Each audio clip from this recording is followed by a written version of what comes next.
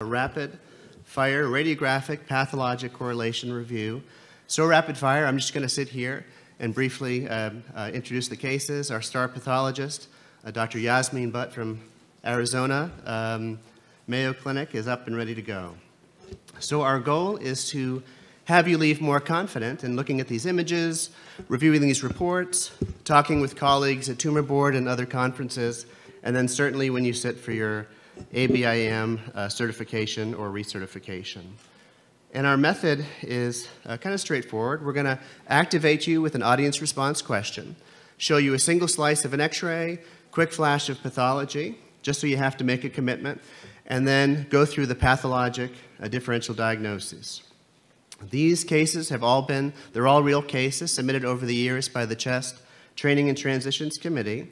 And then for reinforcement, everyone leaves today with this digital goodie bag, a quiz you can give yourself at home, and a few Chest article PDFs that have some nice summaries. Sound okay? So sound reasonable?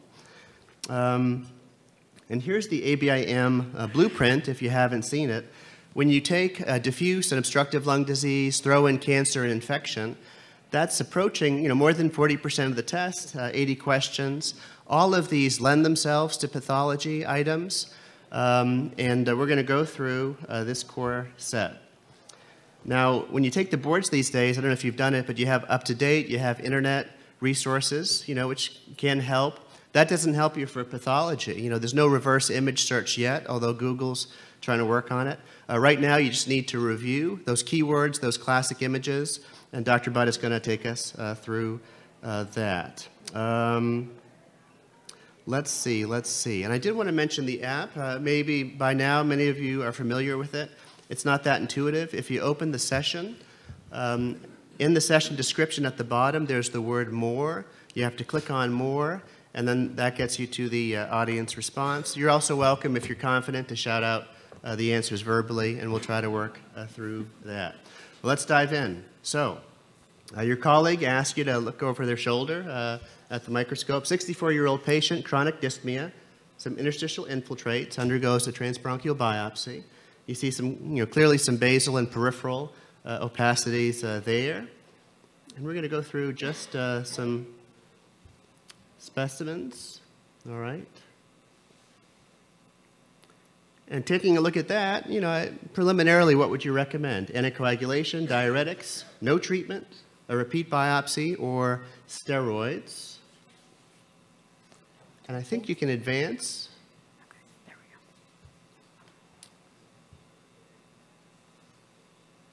Give a few seconds to answer.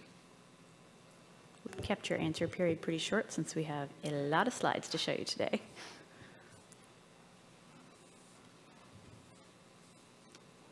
All right.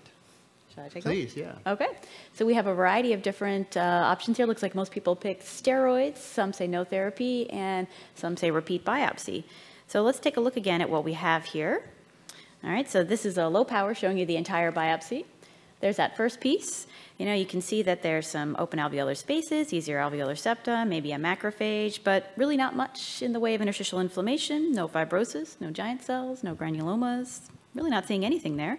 Here's this other piece. You might think there's a little something here, but that's actually just a bit of crush from when the biopsy was actually taken. A little bit of calcification in this cartilage and this piece of bronchial mucosa. You can see that with age, but really no pathologic findings. So there's actually nothing here. So Dr. Butt, so you showed normal lung? Mm-hmm. All right, that's the only trick question for today. Yeah. Okay, all right. We wanted to ease you into this. So this is normal lung, nothing here. So really what you would need is a repeat biopsy if you needed a histologic answer for what was going on with that patient. So I'm going to ease you into abnormal lung here with an example of central lobular emphysema. So of course this is not something that you would take a biopsy to get a diagnosis for, but just to start off a little easy. So you can see here a pulmonary artery here, so this would be our bronchovascular bundle, the airways out of the plane, and some open spaces that are a little bit more open than they should be. So that's central lobular emphysema. Here's another example showing you that as well. You can see some of these septa look like they're sort of broken apart, almost look like they're floating in spaces. This is what emphysema would look like on a wedge biopsy. Another example of slightly abnormal that we wouldn't biopsy for is chronic bronchitis. You can see a little bit of smooth muscle hyperplasia. Here's your respiratory mucosa on the top, and then some seromucinous glands here and a little bit of cartilage. Looks a little thickened, a little bit of chronic inflammation. If you're interested in the background of how you officially decide something is inflamed or not, you can look at the Reed index, which looks at that variation between the thickness of the levels of the submucosa. All right, so now we've eased you in. You've seen some pathology pictures. We're going to go right into case 2. All right, 60-year-old, AML a few weeks into chemotherapy, kind of a dark sputum, some chest discomfort, undergoes biopsy. Quick glance at the x-ray. You see this peripheral lesion, concern of a elevated hemidiaphragm, ipsilateral pleural effusion maybe. We'll go to the CT. CT confirms this kind of cavitary area, central lucency, and a biopsy is performed. So you're suspicious for infection. Which infection do you think it is? Actino, Aspergillus, Blasto, invasive Candida, or Mucor?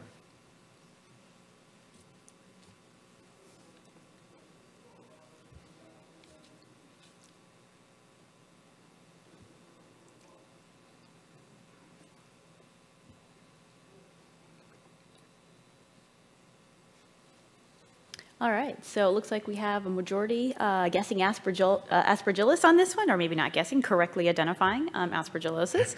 So you guys got that one, that's great. And then the next one is mucor, so that is excellent differential. So this is indeed aspergillus. So here is a section from a wedge of a patient with invasive aspergillus infection. So this is a large airway, you can tell because you have the cartilage here in the wall. And then when you go a little bit higher power, you can see that cartilage there, and you can start to see these septa, see these hyphae eating into the cartilage. Here's a small bronchiole, completely destroyed. You can't even tell it's a bronchiole. Just take my word on it, destroyed by all of this fungus. So we know this is likely aspergillus in this particular case based off of the fact that it's septated. So you can see that there's septa here. And then also you have this 45-degree angle branch. Those are your sort of key buzzwords if you're thinking about aspergillus. All right, and here's an example from that same case showing you a pulmonary artery. So this empty space here is a pulmonary artery, and the aspergillus is eating into it. So this is angioinvasive aspergillosis. All right, now how you would know for sure it was aspergillus is if you actually saw fruiting heads. So you didn't see this in this particular case. This is the GMS. When you see these fruiting heads, you can definitively say just based off of histology that it's aspergillus. There are other fungi that will look like this with the 45-degree angle branching, but the most common, of course, is aspergillus. Now, this is an example of mucormycosis. So you can see right off the bat, this is an H&E. You don't even need special stains to tell that this is mucor, or at least a zygomite. See how these, you don't really see septa. Technically, you can see a few, so they're pauciseptate, but you really shouldn't see very many. And they have this broad ribbon-like architecture. All right, here's another picture. So when you start to see those empty spaces, these very broad ribbon-like, almost like kind of like a twisted ribbon, think about mucormycosis. All right. Moving right along, so this is a H&E example showing you spaghetti and meatballs in the inset here. So this is actually a Candida infection, not something we often see on biopsy, but certainly you can see it. Here's an example of a necrotizing pneumonia. And then when we look at our GMS, our silver stain, you see these sort of tangled small nests, and this is an example of nocardia. Okay, so for those of you that like charts, I do have charts. We have some charts sprinkled in here. So these are all the stains that I'll be showing you for special stains. So GMS is, of course, our silver stain. So that usually will give you the brown look, or sorry, the blackish silvery look on the green background. Occasionally, you can have a pink background depending on the counter stain. Tissuegram stain, of course, for bacteria. PAS you can also use for fungus. That will be pink on pink. And then the Ziehl-Neelsen, which is that blue background with the pink for mycobacteria, or auramine rhodamine, which is immunofluorescence, or a modified phyte stain. And then you can see what those will stain on the right-hand side. All right, so these are some of the fungi we talked about. For those of you that like charts, all the same answers, you know, thin septated hyphae, 45-degree angle branching for aspergillus. And remember, for aspergillus, you can have multiple different types of infection. So you can have vascular tissue invasion with associated infarctions like we just looked at, or you can have an aspergilloma where you have that fungus ball in a pre-created cavitary lesion. So it's not necessarily destroying the tissue, it's just maybe you have a cavitary lesion from a pneumonia or a cancer or something like that, and the fungus just moves in and grows in that open space, or you can have ABPA. Mucormycosis gives you those wide, non- or pauciseptated twisted ribbon look, and then candidiasis, you get that spaghetti and meatballs, yeast, and pseudohyphae. So aspergillus, 45 degrees with the septae. Yep. Kind of like the letter A itself, would you say? Yeah, kind of like an egg. Exactly. Yeah, I like that. We'll leave it to the expert pathologist. And I see some of you taking pictures. You're welcome to do that. But again, you're going to leave with all these beautiful images for your own personal use. PDF. Don't make a textbook out of it. Dr. Budd already did that. But you'll have all the pictures. All right, next case. All right. 76, kind of progressive dyspnea. Cough, really copious, clear sputum, and she comes to you for advice, and we'll show really dramatic plain film CT correlate, and you see the chest tube from her biopsy that she ended up having.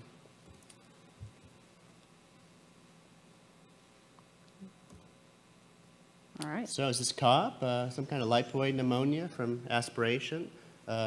Cancer, is it PAM or is it PAP?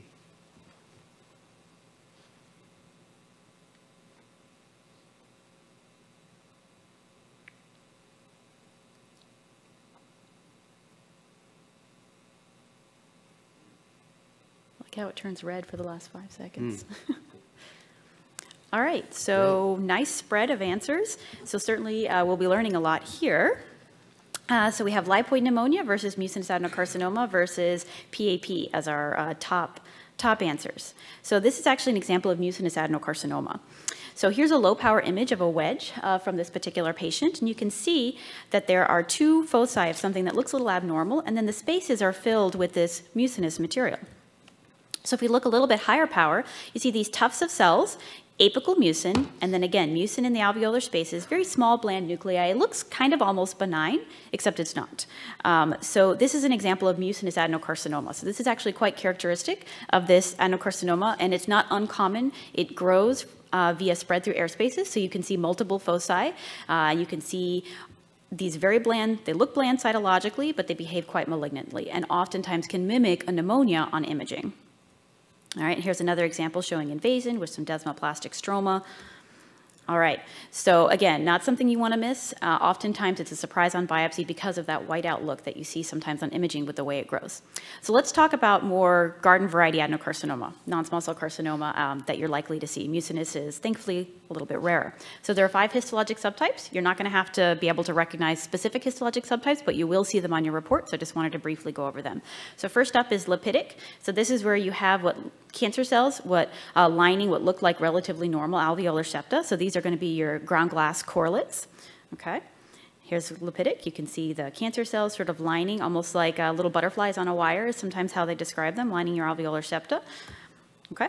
And then lipidic pattern can be adenocarcinoma in situ if it's less than 3 centimeters and it's just pure lipidic pattern.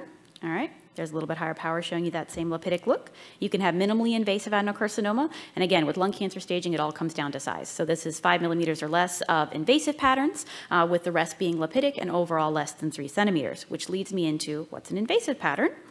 All right, adenocarcinoma acinar subtype is probably going to be one of your most common. So this is glands, basically. So you'll see these dark purple-looking circles embedded in the background of a stroma. Here's a little bit higher power picture showing you that. So this is acinar subtype. You can have papillary. We have these fibrovascular cores, so blood vessels in the center of these little papillary tufts with your malignant cells on the outside. And then micropapillary subtype. So these can actually show a bunch of different looks. I'm going to show you the most common, which is these little floret of cells floating in spaces. So micropapillary and solid will give you a worse disease prognosis and disease-free survival. So when you see these subtypes on your report, it probably is not good for your patient. Micropapillary is also more likely to spread through air spaces, just like the mucinous did. And so if you have a wedge resection on these patients, they're slightly more likely to have recurrence, depending on how close that margin was. All right, and they're solid, just solid sheet of cells. Okay, right there in the center, some inflammation around it. All right, so you might ask me, what about BAC? I hear about BAC. You know, we talked about lipidic adenocarcinoma, and you think, okay, BAC is, correlate for ground glass. It's still in the literature. Well, BAC now refers to lipidic predominant adenocarcinoma, mucinous adenocarcinoma, adenocarcinoma in situ, minimally invasive adenocarcinoma, in situ mucinous adenocarcinoma. So maybe don't use the term BAC anymore, because the range of entities that actually used to be called BAC range from very good, likely low stage, patient's going to do great too. They're probably going to die maybe in 6 months or a year. So I think BAC is an outdated term. Please don't use it. Okay, so last bit of conventional adenocarcinoma that I wanted to show you. This is a needle core biopsy. And, you know, we talk about these patterns and say, okay, well, why are they important? On the left, you see acinar, so there are these glands with the desmoplastic stroma, and on the right, you see what is actually micropapillary. And I show this case because micropapillary can show up as ground glass on imaging because it gets these individual cells. And so you might think you're biopsying a ground glass lesion, oh, it's going to be lipidic, and then it comes back as actually high grade. And you say, how can it be high grade? It's because it's micropapillary pattern. Okay, so again, for the charts, this is a common IHC for lung cancer, adenocarcinoma, of course, TTF1 napsin-A, CK7, squamous cell carcinoma, so your other non-small cell. P40 is the most sensitive and specific marker, but you'll still see P63 and CK56 used. And then small cell carcinoma, which we'll show you an example of later, can also be TTF1 positive, and then synaptochrome are your neuroendocrine markers. So you'll be seeing these markers in the reports. A couple pitfalls I'd like to point out. P63, which is why I don't like to use it, can stain up to 25% of lung adenocarcinomas. And then neuroendocrine markers, in the absence of neuroendocrine morphologic features, really don't mean anything. So your pathologist should not be just routinely staining synapto and chroma on every lung cancer biopsy that comes across their desk. All right, so you know we started out with the mucinous adenocarcinoma. Here are some markers for that. Probably don't take a picture of this because what I want you to take away from this is that it's not really an IHC game. You can have CK7 positive negative, CK20 positive negative, TTF1 positive negative. You can even have CDX2, which is a GI marker positive negative. So basically, mucinous adenocarcinomas kind of do whatever they want. So when I get these cases, I don't sign them out with stains. I just say it's a mucinous adenocarcinoma, and you have to look at the imaging. You know, do they have a big mass in their stomach? Do they have something in their pancreas? All right. Can you go back to Dr. Putt real quick? All right. This is my last one, I promise. One more? This one? Okay, so squamous cell, the Q in squamous is like a backwards P, right? So squamous, P40. Oh, no? I like that. All right, you won't forget it. All right, let's keep going. Yeah, and it's bolded for you. All right. Next case, a young person, chest pains, dyspnea, cough, abnormal imaging, and you perform, we say TBNA, but they've had some other testing done as well. Let's take a look. So clearly a superior mediastinal widening and abnormality, and we'll give you a single slice from a CT showing non-contrast filled lesion there.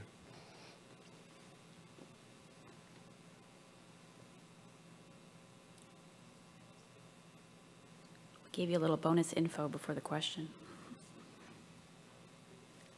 So do you want antifungals? You're concerned about HB, so you talk about birds. Rule out TB and step back from the patient. You're going to do a PET scan and look for a hematologic malignancy, or steroids again.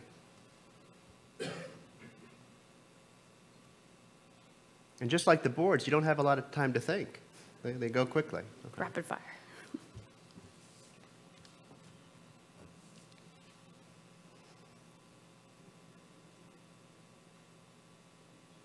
Okay. All right, so it looks like most people either want to give steroids or do a PET scan and a bone marrow biopsy. Okay, so steroids is the answer here. So does anyone know what it is? You want to yell it out? What you think this is? Sarcoid. Great. Yeah, exactly. So your stains were negative. You have this lymphangitic distribution of granulomas. This is a very generous biopsy. You can see here's a profiles of pulmonary arteries. So this is your bronchovascular bundle, and then it's kind of running along interlobular septa there.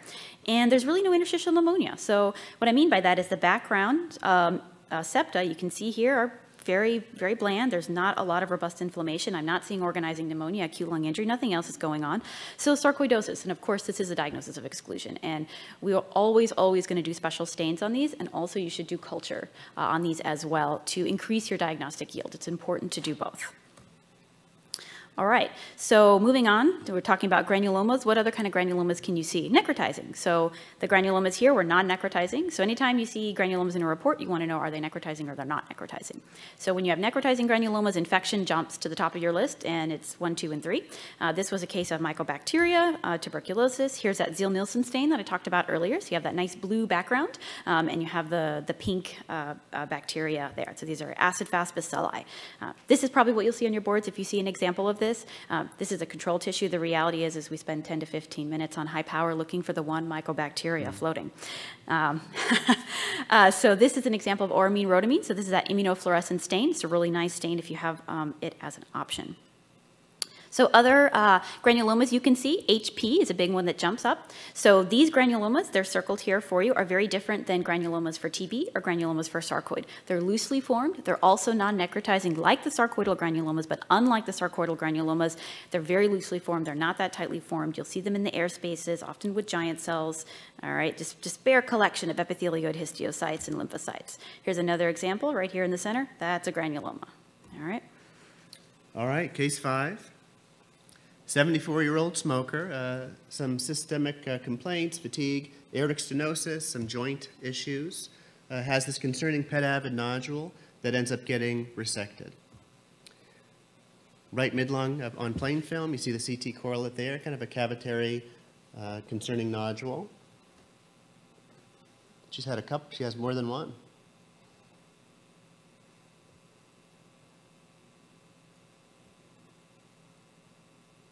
So stents are negative. No mycobacteria or fungus in this one. This is a granulomatous polyangiitis, lymphomatoid granulomatosis, a necrotizing sarcoid, a rheum nodule, or squamous cell malignancy.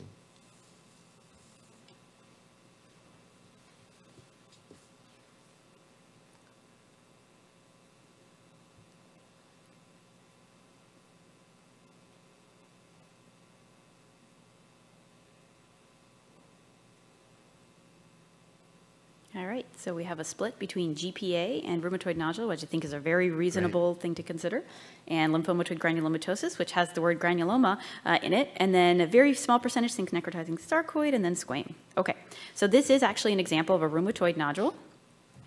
And I think that ruling out GPA is a reasonable differential here. So necrotizing sarcoidosis, exceedingly unusual, exceedingly rare. Some people believe it may not even exist. I'm one of those people. But you would want to see a vasculitis as well to even think about necrotizing sarcoid. LYG doesn't actually really show you this type of necrosis, despite the name, and I'll show you an example of that in a moment. There's no malignant cells here. It's just all necrosis and lymphocytes and a rare giant cell right there if you caught it. And then rheumatoid is sort of what you're left with. So it's a little bit of a diagnosis of exclusion. So here's an example of LYG, which is a lymphoproliferative disorder where you get destruction of vessels, and it's EBV positive, so it's a virus-driven process. Here's an example of what you might see in GPA. So you see how this looks fairly similar to what we saw before. The difference being is you have basophilic necrosis, which means it's blue. And that's because of all the neutrophils. And then there's an example of a Wegener's giant cell up in the corner. And remember GPA, think about C-ANCA. All right. And there's another example showing you these neutrophilic microabscesses. Again, those neutrophils is what drives that basophilic necrosis. As they die, they look blue. All right, and then here's segmental vasculitis. All right, this is very characteristic of GPA. So this is a pulmonary artery, and you can see the top part of the artery looks essentially completely normal. And then you see this part of the artery is completely destroyed. If I just showed you a tight view of that, you wouldn't even realize you were looking at an artery. A lot of inflammation. So that segmental vasculitis is extremely distinctive for GPA. You can also see it in eGPA. Here's an example showing you an eosinophilic microabscess. So eGPA can look very similar to GPA, except you're going to see lots and lots of eosinophils. And remember, with eGPA, you'll often see P-ANCA in your serologic studies. Something I want to point out also is that GPA and eGPA can actually be ANCA negative. I've had cases where they're extremely distinctive, beautiful on histology, and I'm told, well, but the ANCAs are negative. And it's like, that's okay.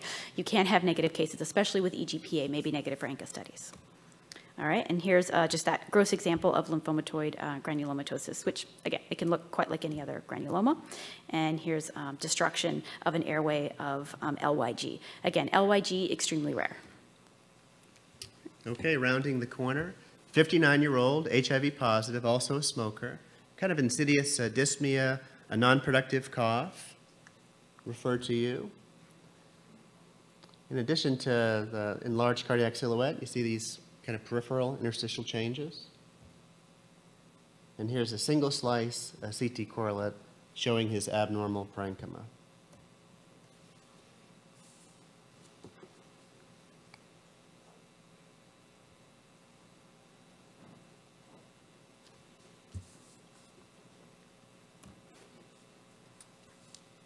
All right. So you know it's abnormal. Is it COP, DIP, LIP, NSIP, or UIP?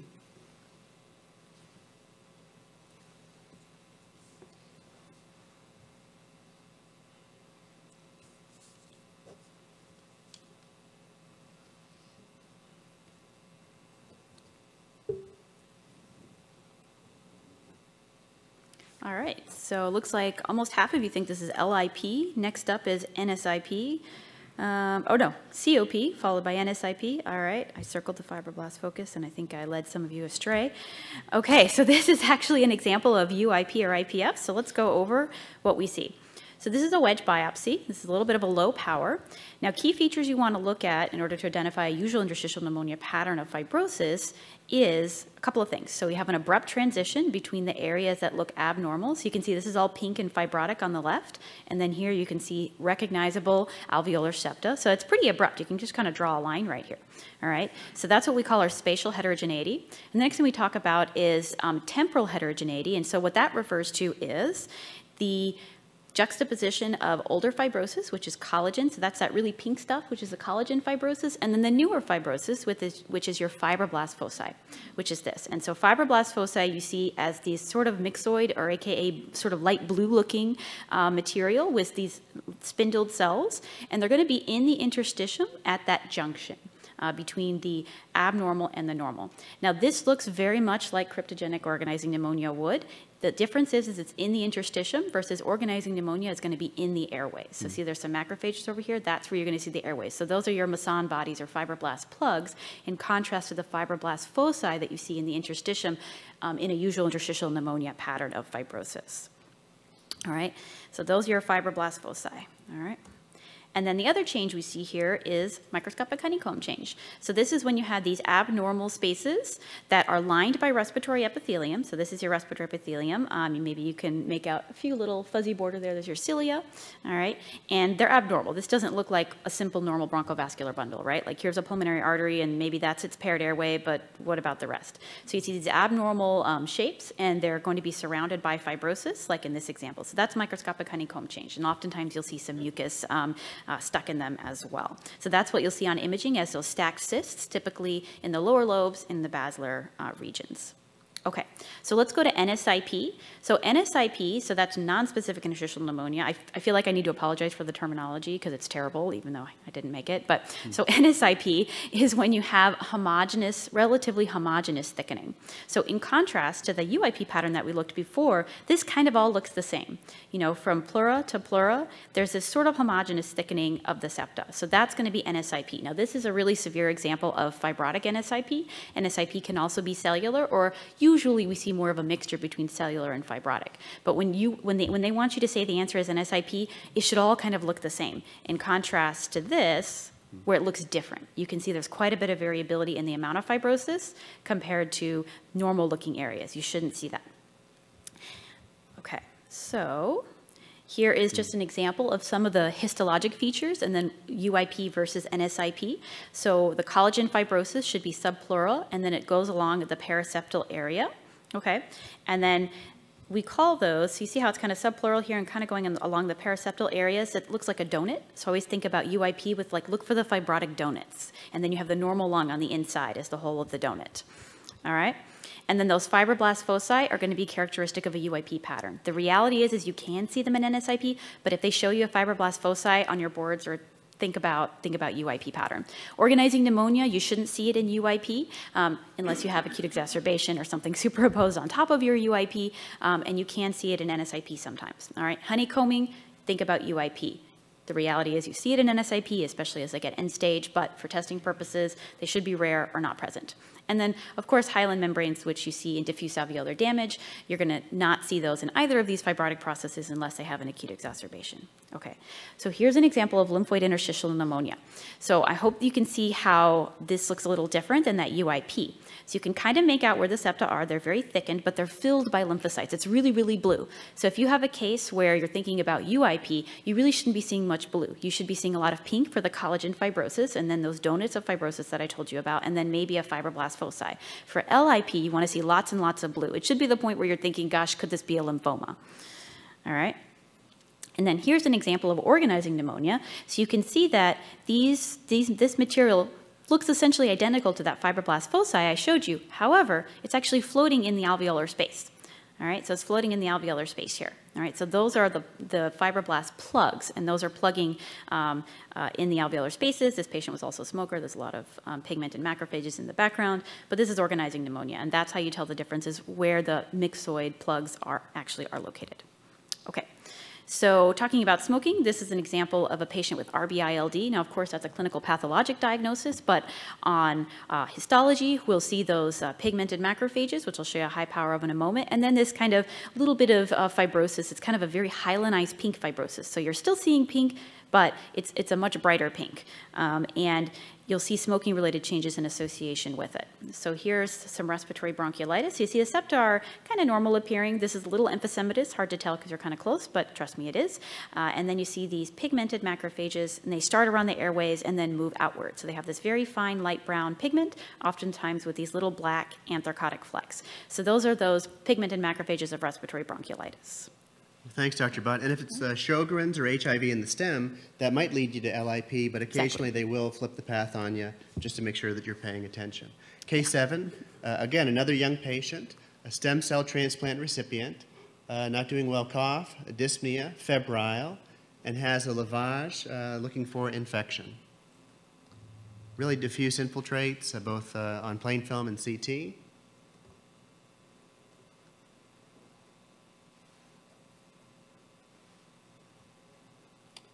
Could this be CMV, blasto, histo, paragonymous, or PJP?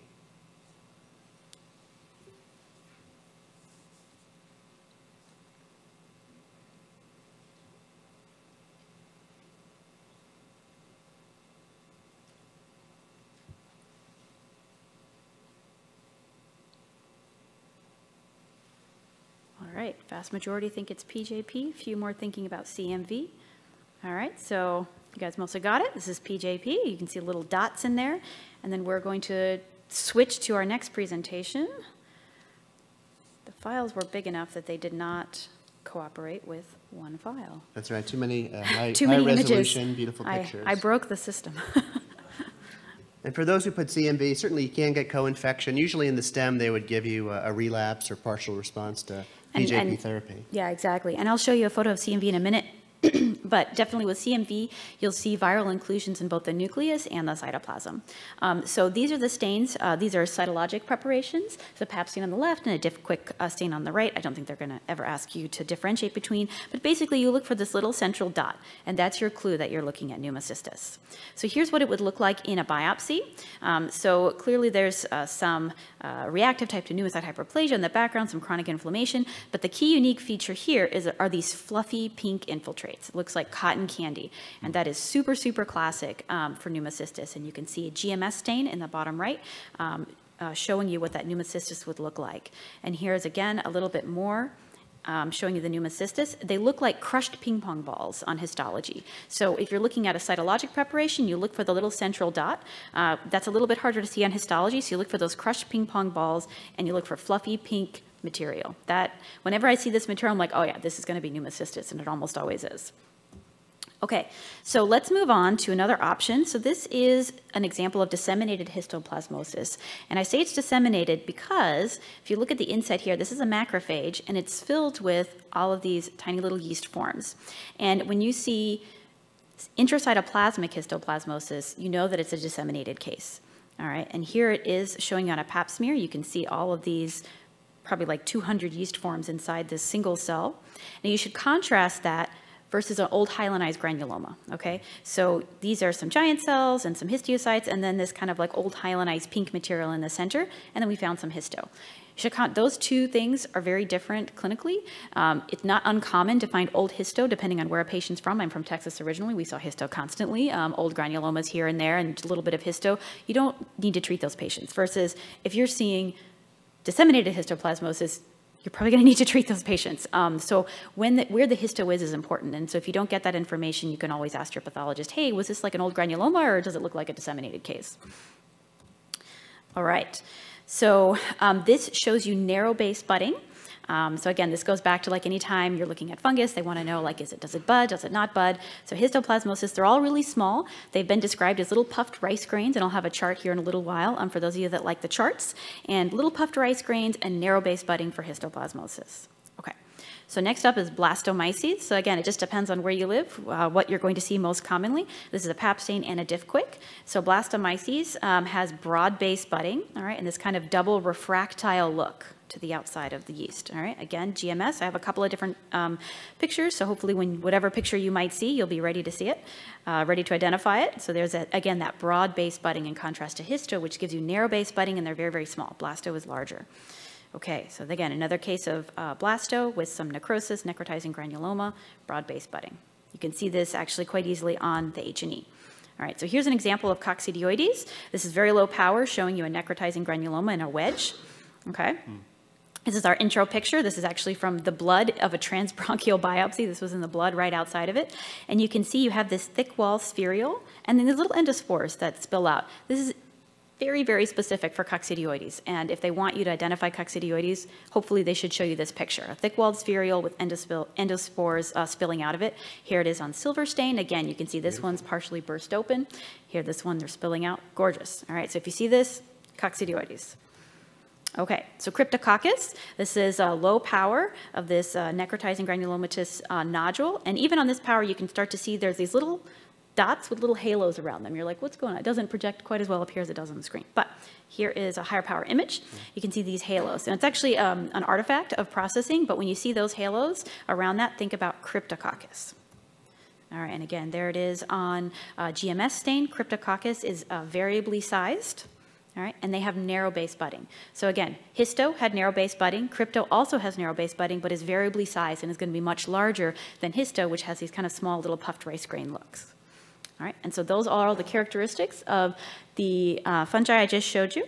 So again, I bolded, I think, what are some of the good terms, the buzzwords that people use. Okay, so these are a couple examples of distinctive viral inclusions. Unfortunately, a vast majority of viruses don't give us distinctive inclusions where we can say, we know what the answer is. You have to defer to culture or serologies. CMV in the upper left. All right, so again, CMV, think about, they talk about the owl's eyes.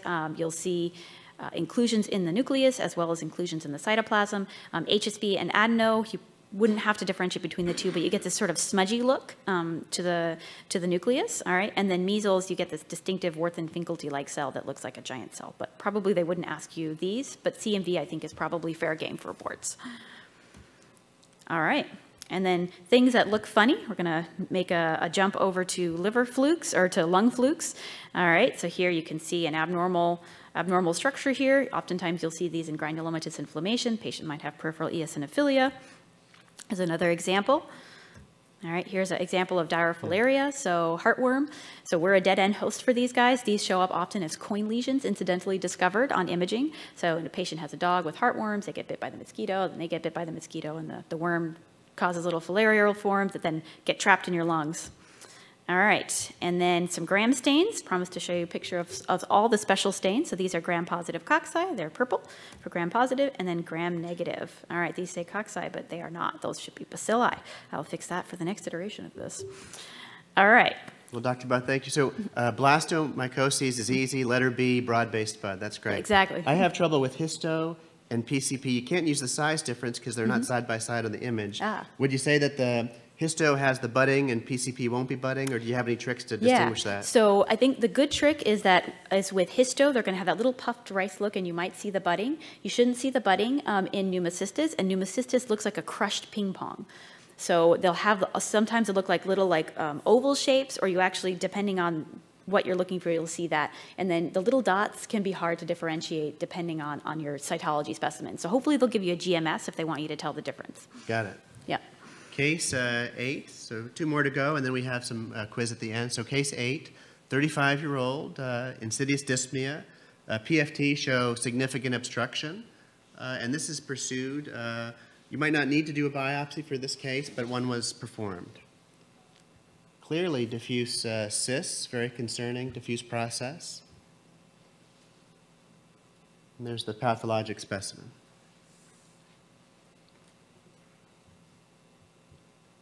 This is the high power of this little spot.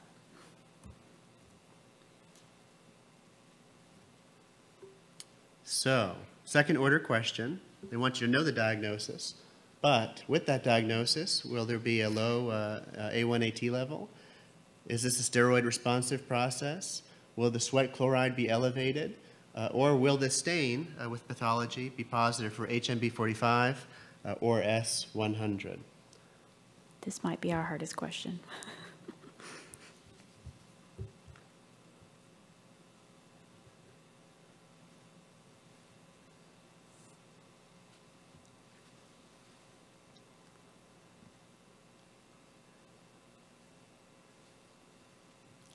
You guys are awesome. All right, so tissue will stain with HMB45. All right, so this is an example of LAM. And you can see that those are those spindled cells in the wall of these cysts here. And they stain with HMB45.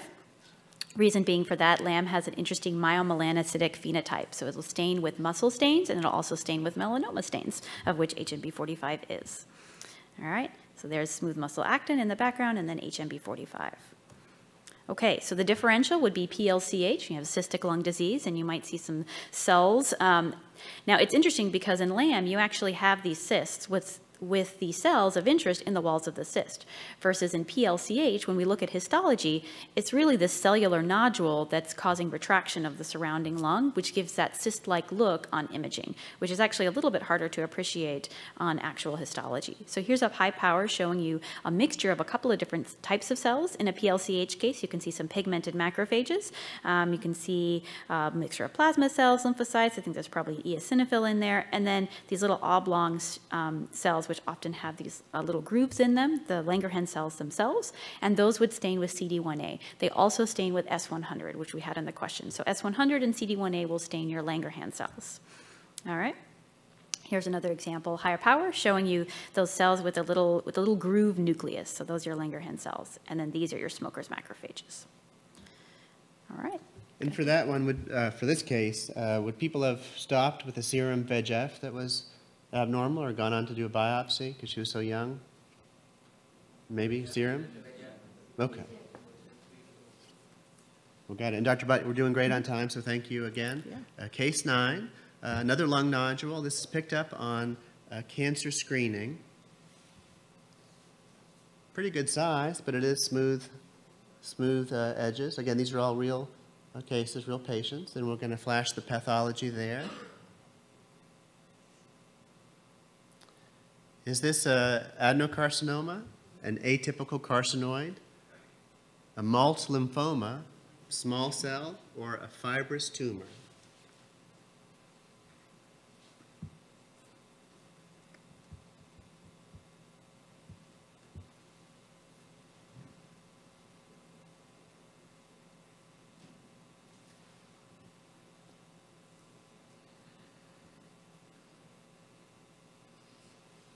All right, we have a spread here.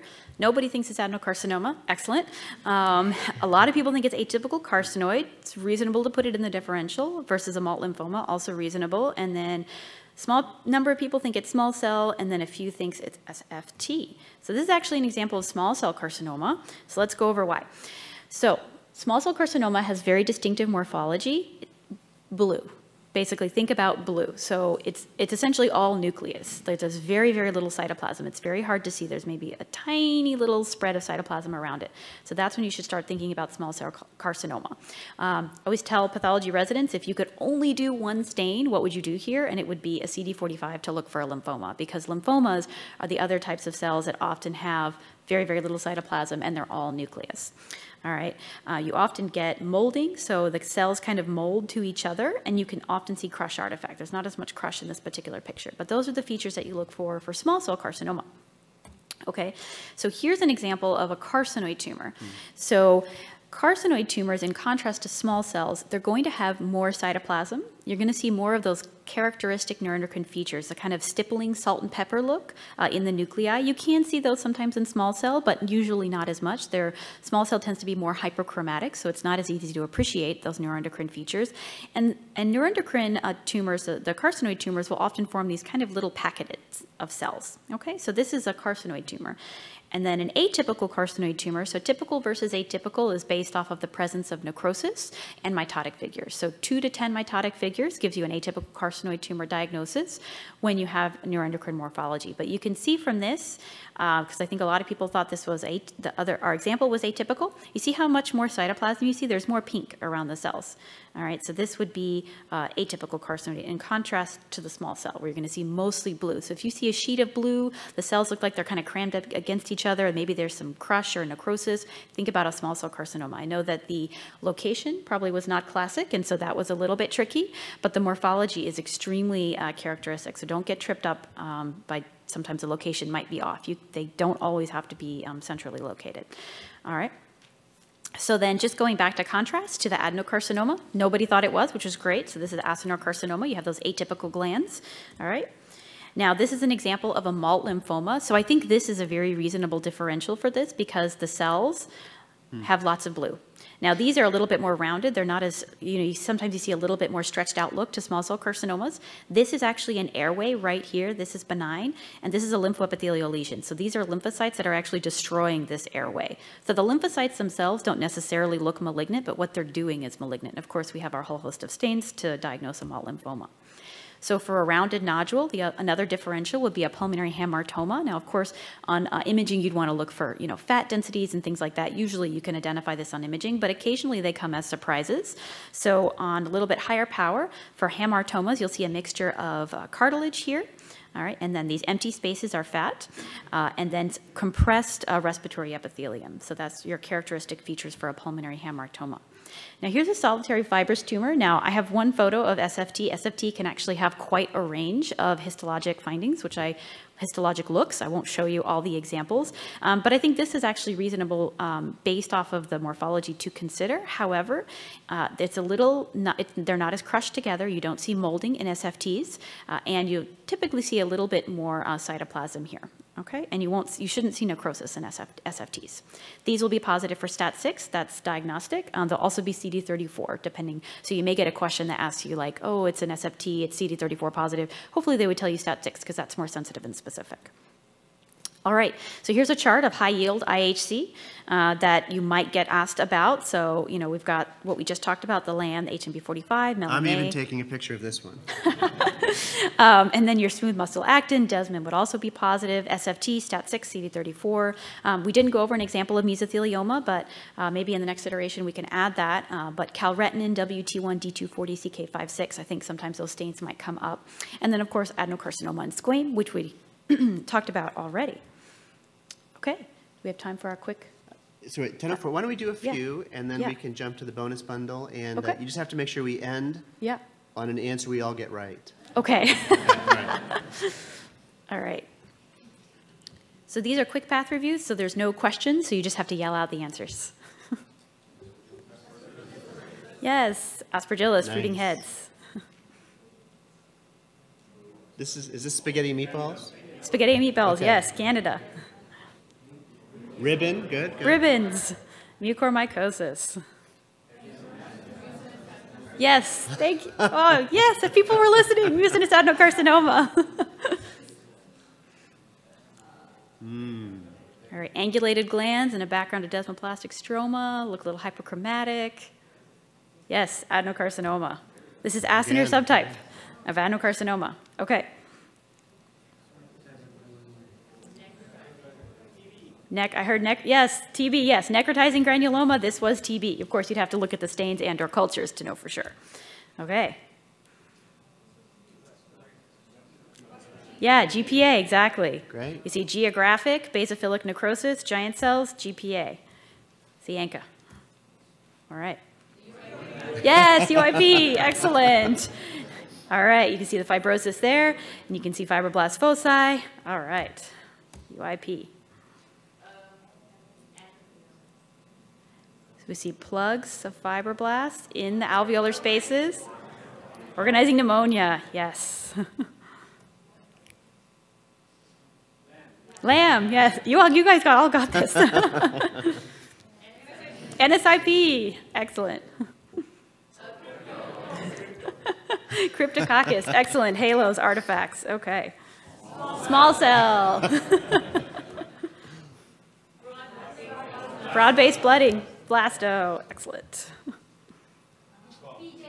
PJP, yep. Fluffy pink material, crushed ping pong balls. Cotton candy, I love it. Narrow-based budding, small, little rice, yes, histo. LIP, exactly. So you have your septa enlarged by lots and lots of lymphocytes. Coxy, yes, spherules with endospores. Thank you, everybody. Amazing. So you guys did great. So this is so clearly you're great. You should be very confident going into your pathology experiences. This is when you want to take your cameras out. QR code jumps to these beautiful pictures.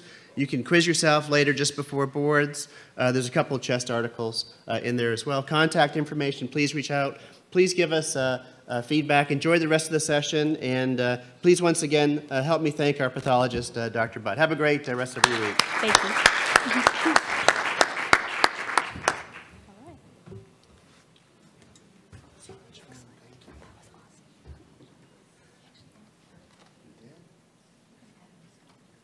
Mesothelioma, everything else. So much fun. Got a live shot too. A couple live shots.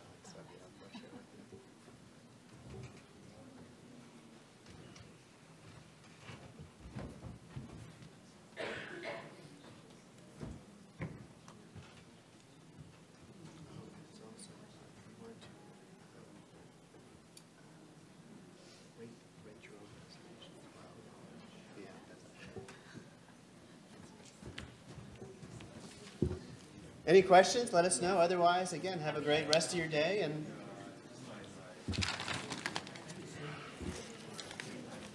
after a few minutes, we'll take you to the, you can walk down and around.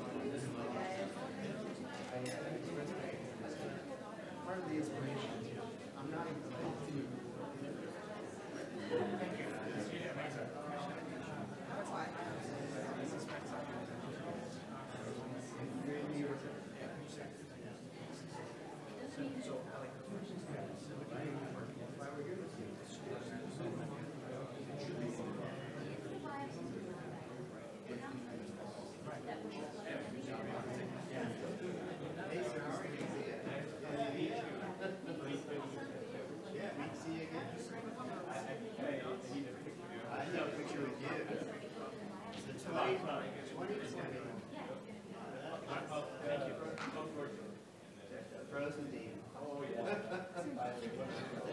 said half that. Are you sure?